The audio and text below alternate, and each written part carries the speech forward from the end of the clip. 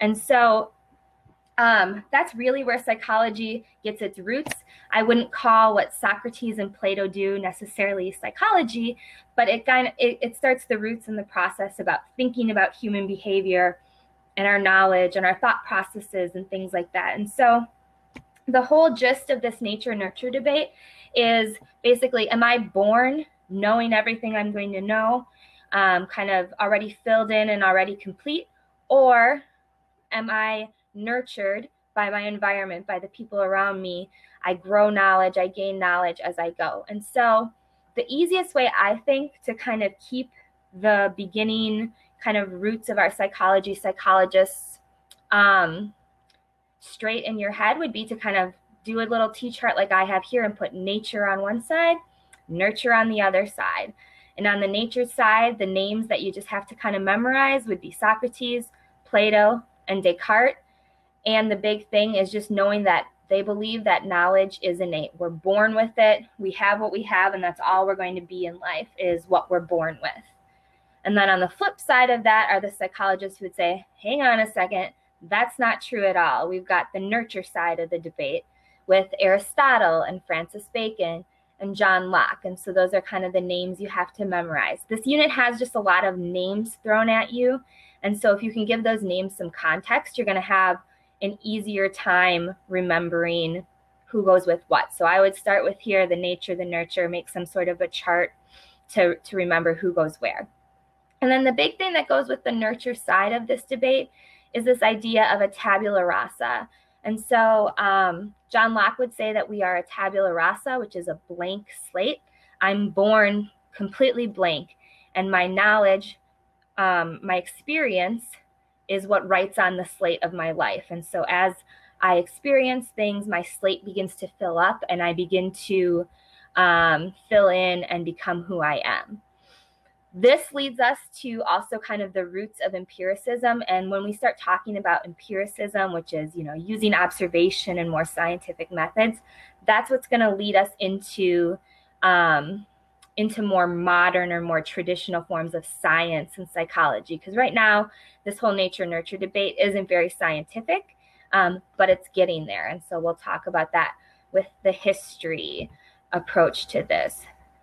And then the next topic that we move on from nature and nurture are these two ideas of structuralism versus functionalism.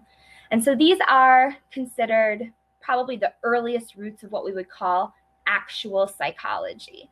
So nature and nurture debate, that's been happening for hundreds of years, and it's still going on. We still talk about it in psychology, but those early roots aren't super scientific. This structuralism versus functionalism is a little more scientific, and it's going to be the kind of early roots then of what we're talking about for psychology.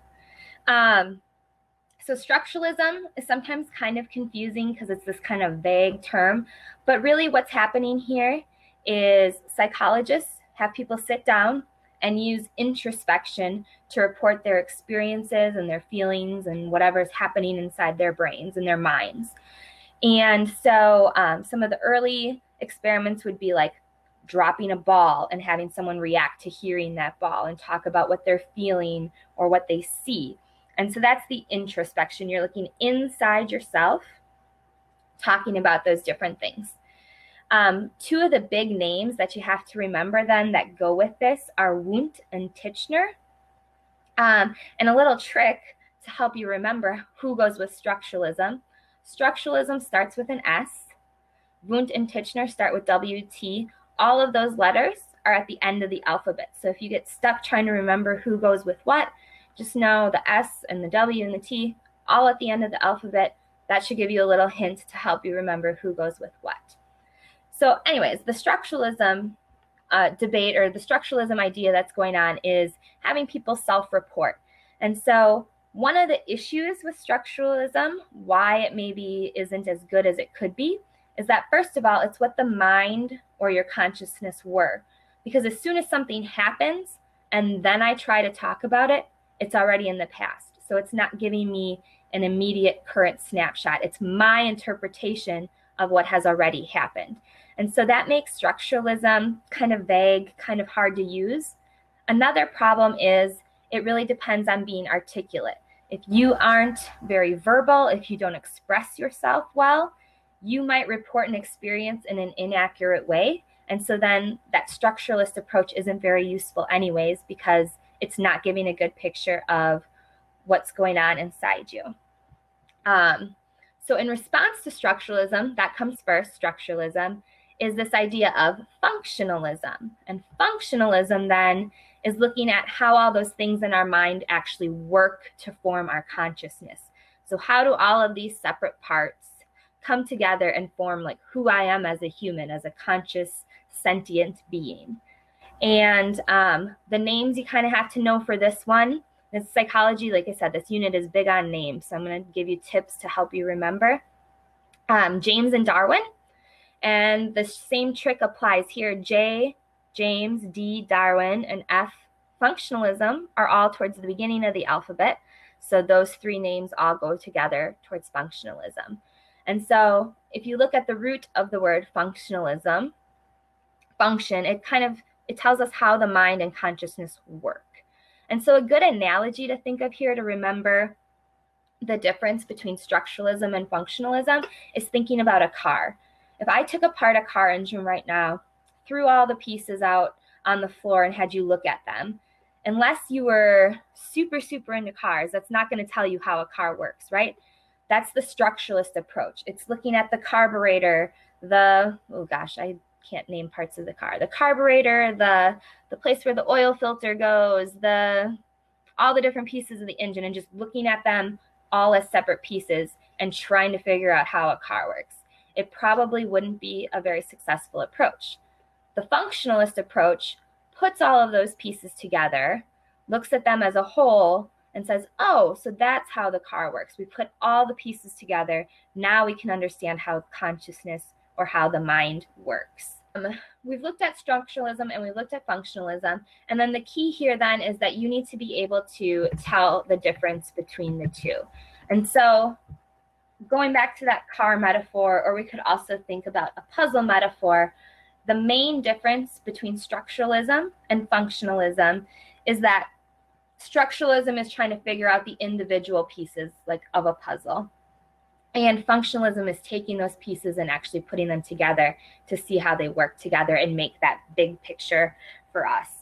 And what behaviorists do is basically try to find a more concrete method to think about human behavior, behaviorist behavior.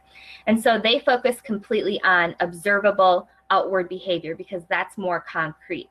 I can look at you as a trained psychologist and see what you're doing and make observations about that, versus trying to get into your consciousness, into your mind, and figure it out. The behaviorists are a response to that approach. The big names you have to know here are Watson and Skinner. I don't have a trick to remember those two, sorry.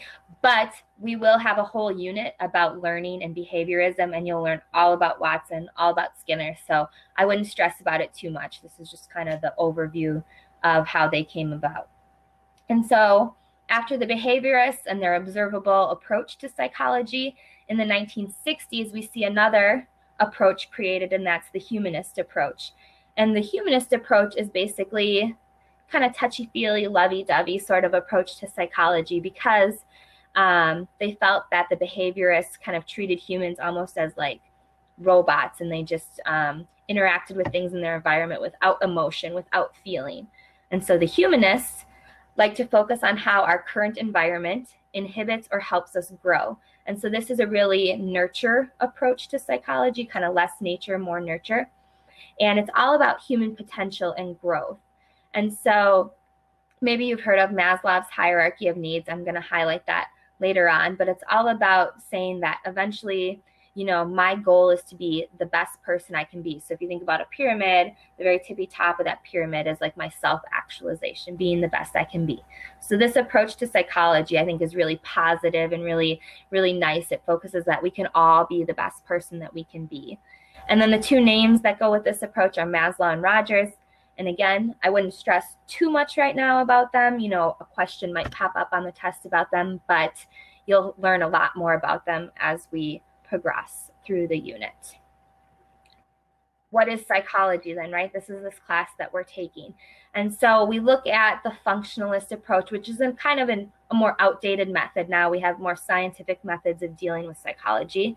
But psychology is the science of behavior and mental processes. And so we've combined both the behaviorist approach, the humanistic approach, the functionalist, all of these different approaches to kind of come up with this broad definition that psychology is the science or the study of both the outward behavior and the inward mental processes.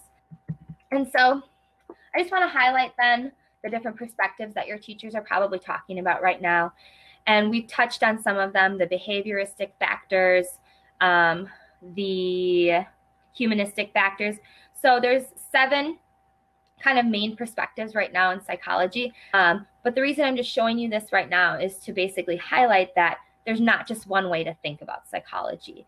You could study psychology in a lot of different ways, and a lot of different people do, and that doesn't make it right or wrong, but we just have to learn about all of them to really understand psychology as a whole.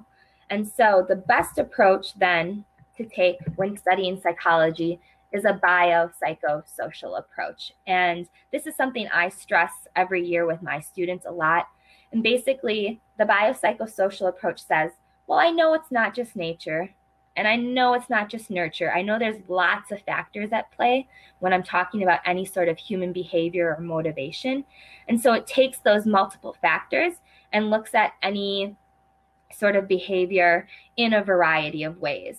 And so instead of it has to be just biological or it has to be just behavior, it looks at it as a complementary thing.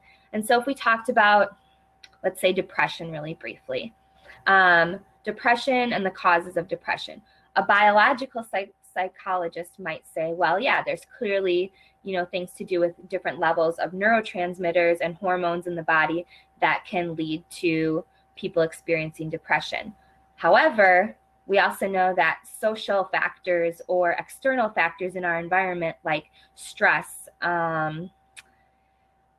that's usually one of the causes, like stress and things like that, could also play a role in depression. So one of those factors by itself might not explain the depression, but if we look at all of those factors together, it could explain why someone experiences depression. And so using a biopsychosocial approach is really probably the best way to approach most problems in psychology, because it looks at more than just one facet of the problem. So usually the thing to remember is that even though you do a bio unit or you do a cognition unit, yes, we're highlighting those specific aspects, but it's always important to come back to this approach and remember that it's not mutually exclusive. These things complement each other and go together.